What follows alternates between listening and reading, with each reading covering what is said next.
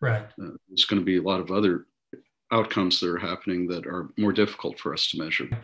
On the other hand, that doesn't necessarily mean the subject was experiencing some kind of emotion from the music.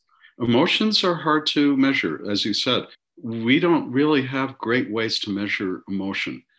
This is why, for instance, people that have been studying responses to music, like Robert Satori, who's at Montreal, will sometimes measure things like goosebumps. I mean, who gives a damn about goosebumps? But on the other hand, it's something you can actually observe.